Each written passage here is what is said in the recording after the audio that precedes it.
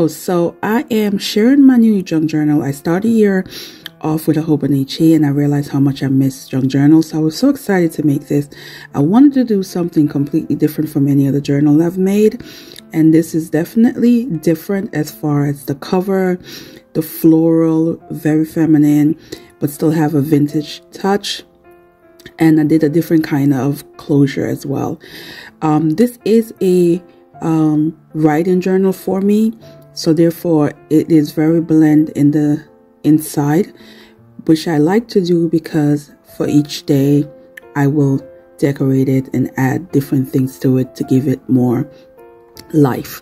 But there's a lot of room in here to write, as well as a lot of tags that I use. I also have some booklets, so this is one of the booklets that I made, and it has several pages inside.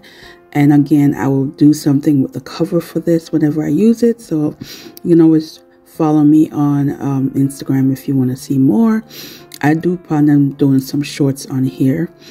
And as you can see, a lot of pockets. Again, another booklet. And this one's a little bigger, so I'm going to really enjoy what I can do with the cover whenever I do my spread for that particular day. And a lot of hidden places that I can write on as well. This is a 2 signature junk journal, so I'm intending on using it for 2 months.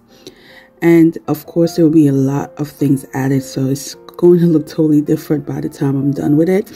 But I would say I am very happy with how it turned out and can't wait to share what I do with the inside over the next 2 months. Thanks for watching.